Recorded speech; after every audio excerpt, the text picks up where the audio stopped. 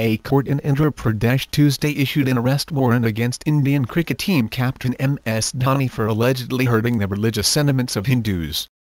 A local court in Anantapur issued the arrest warrant, as Dhoni did not appear in the court despite 3 summons served in the past.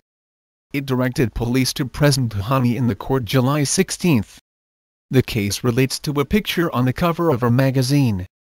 Business Today in its April 2013 edition had carried the picture.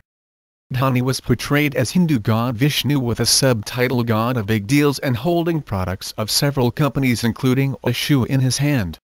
Shyam Sundar, a local leader of the Vishwa Hindu Parishad (VHP), had filed a petition in the court in February this year alleging that the cricketer hurt the sentiments of Hindus by denigrating a Hindu god. The summons issued by the court to Dhoni on 3 occasions were returned. The court, which took up the hearing Tuesday, issued the arrest